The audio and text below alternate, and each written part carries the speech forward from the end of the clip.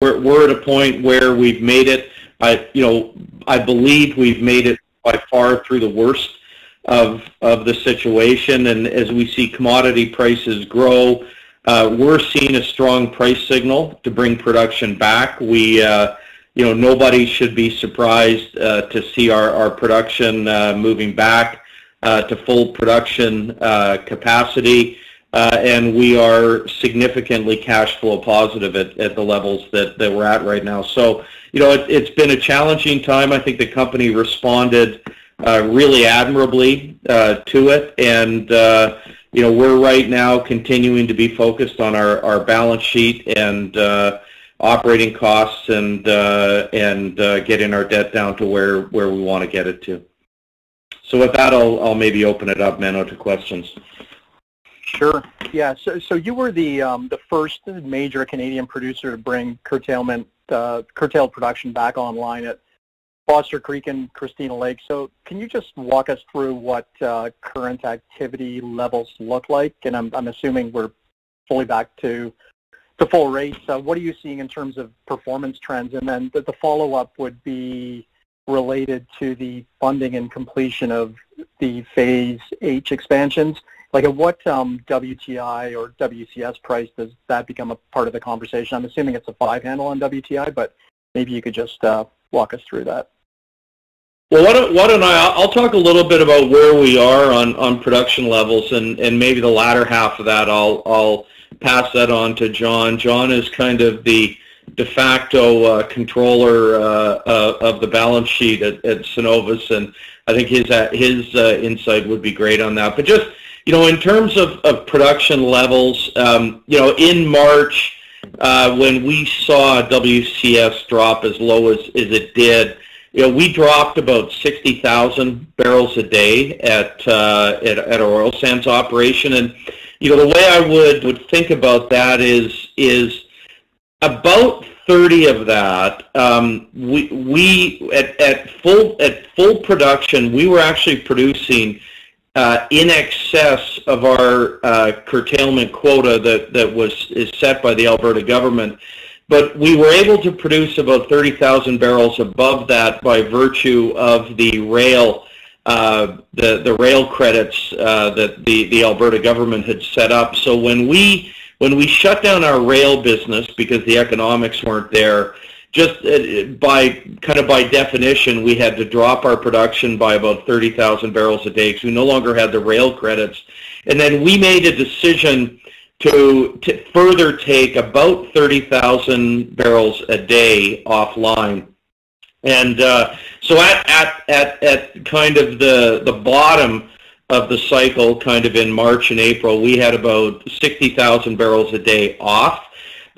We are now at a position, as I said in my opening comments, where we are seeing a strong price signal to bring those barrels back on, and we are, and particularly in Alberta with so many barrels off production, we have been able to source production credits that allow us to produce above our curtailment level. So people should not be terribly surprised to see the majority, if not all, of those 60,000 barrels on right now. And maybe John, you can touch on the sort of our thoughts about when we would think about H phases and maybe our more general thoughts on capital allocation.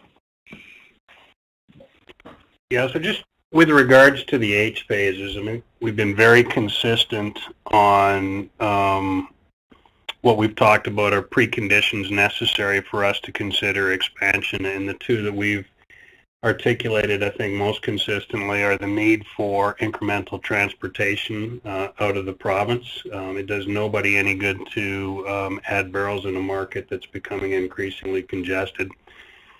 And secondly, we've been clear that we need to right-size the balance sheet. So when we kind of move forward in terms of capital allocation, we kind of think about how we're going to apply the free cash flow that we're generating today. The first place where we are going to apply that free cash flow is to the balance sheet.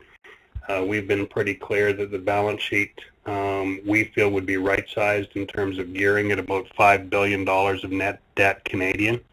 At the end of 2019, we got down to about 6.5, and I think we had a line of sight to the 5 billion. But obviously, with everything that's happened from March forward with the response to COVID, that's backed up a bit, and we are just as determined as ever to right-size the balance sheet as our primary objective. And then you get into things like the dividend and growth capital as secondary considerations. The other thing that I would say is, we don't really chase the commodity price when we think through our discretionary capital projects.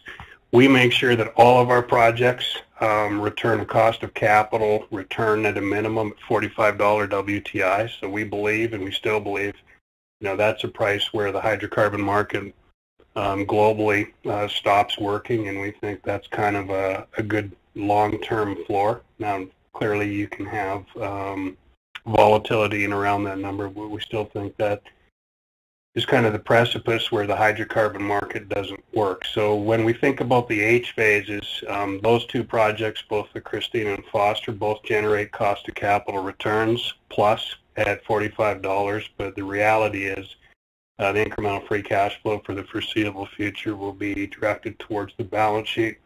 And then at some point, we also need to have a discussion about reinstituting our dividends. So all those things come into the mix in the future, but clearly the concern today is the balance sheet.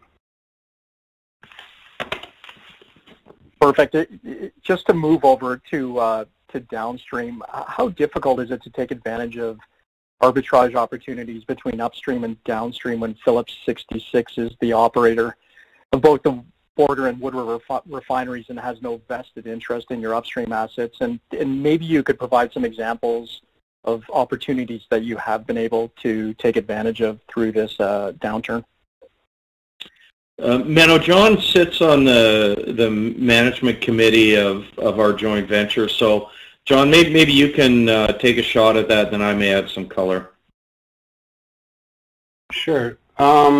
What I would say is the way that partnership was put together is the partnership does operate as two merchant refineries, Borger and Wood River. So they're not expressly integrated into running our molecules. There's no molecular integration between the two. But that being said, what you have to remember is that Wood River has the capacity to consume about 220,000 barrels a day of heavy oil, and it's piped right into Hardisty. So they have access on the Keystone pipeline to bring Canadian barrels right into Wood River, and that's a key and important part of the diet. So although we're not molecularly integrated, they're not necessarily running our molecules, we get the economics of refining Canadian heavy oil in substantial quantities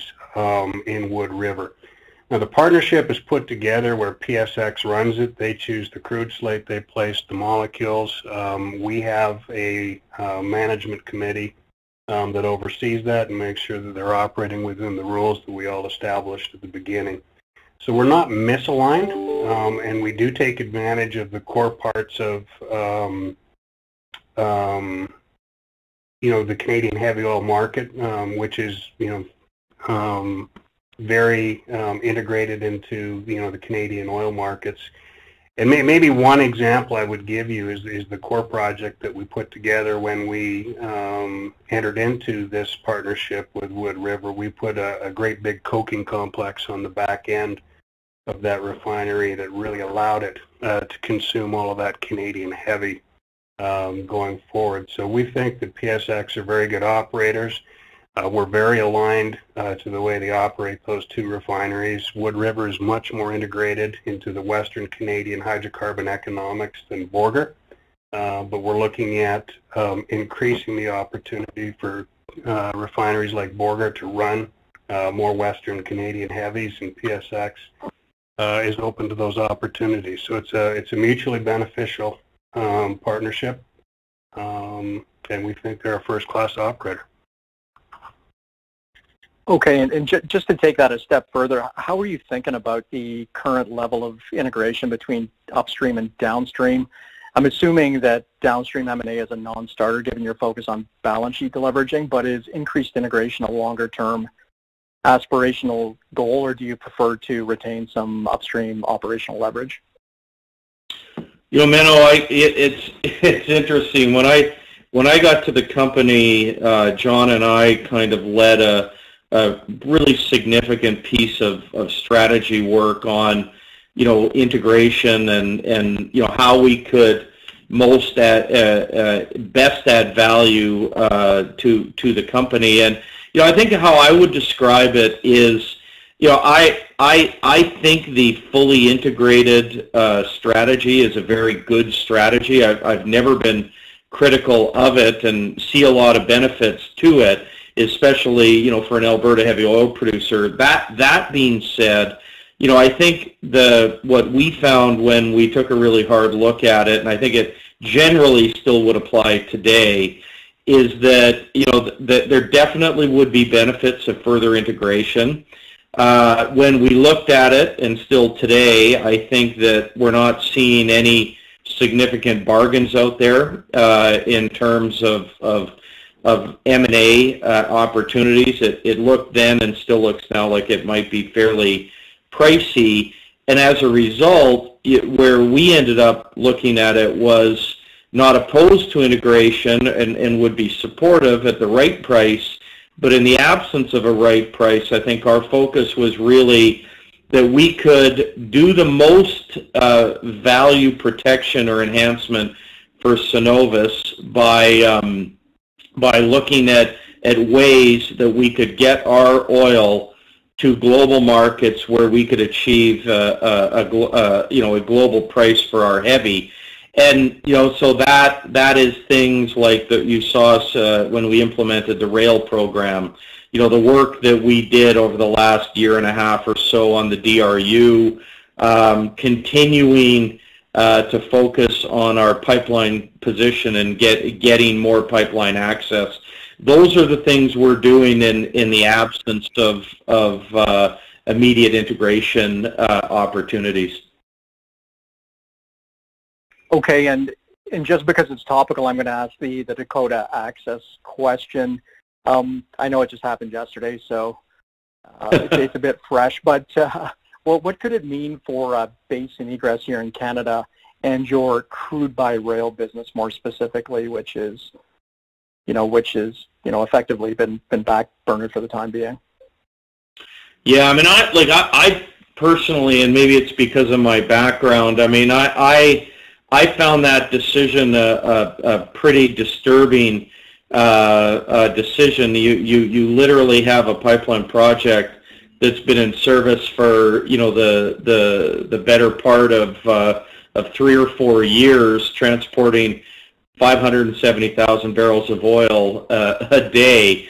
You know, I was surprised by that decision. I think, you know, just my general observation of it is that going forward, if that would be the new standard, I think it's going to be incredibly difficult for anybody to invest in any kind of infrastructure, and not just pipeline infrastructure, high voltage power lines, highways, you name it. If there's an opportunity to come back on those regulatory decisions years after the fact, I think that's a real significant problem.